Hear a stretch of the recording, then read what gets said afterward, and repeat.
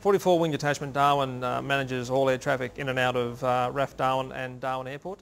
About 330 moves a day is the average during the dry season.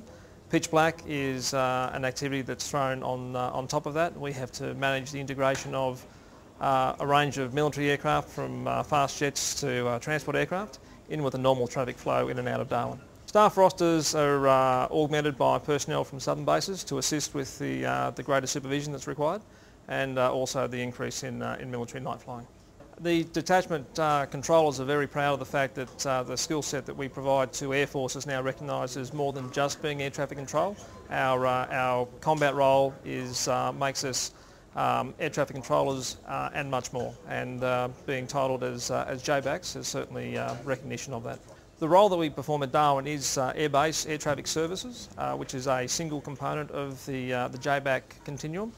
We routinely deploy personnel from here on exercises in support of Army, Navy and Air Force, and provide people for operational deployments to the Middle East and other locations.